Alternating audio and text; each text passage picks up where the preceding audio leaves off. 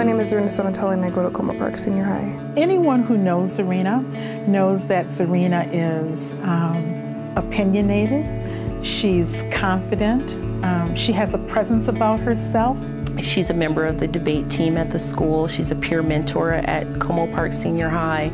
I have a girls group here. It focuses on Black women in the school, or I should say Black girls that are becoming women. The main objective of the group is to educate them and uplift them and give them a sense of sisterhood. When I first met Zarina, she was in the 8th grade, and I was so excited because she was over 6 feet tall.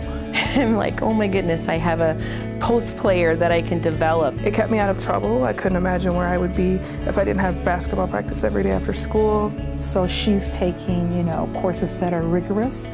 She's very, very intentional about ensuring that she's doing well in school.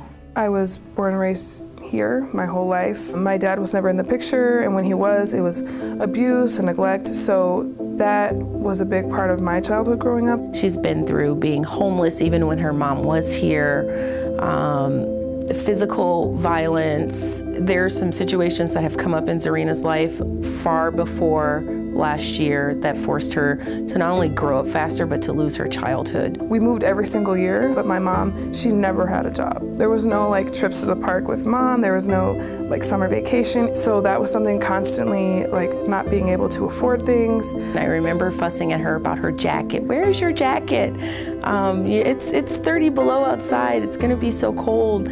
After several days of seeing her without a jacket, the realization came to me that maybe she doesn't have a jacket. I lived over on the east side of St. Paul, and I came home and there was eviction notice on the door. At that point, I lived with one of my teammates for a few weeks, and then I lived with a friend of the family for a few months. I got a call. Her mom said, I'm leaving to go to Seattle, and I trust you to look after my child. And so at that time I said, you're just gonna stay with me until we figure this out. So I started looking up places where, transitional living programs.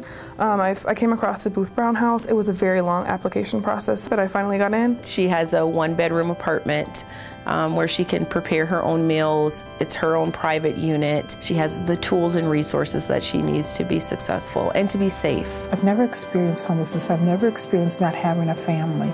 I've never experienced that kind of desolation, and here she is. I am proud of everything that I've been through. I mean, I wouldn't be sitting in front of you if I didn't go through those things. What stands out about Zarina is her ability to keep going. She has determination and she has drive. So after I graduate from Como, I want to go down to Atlanta.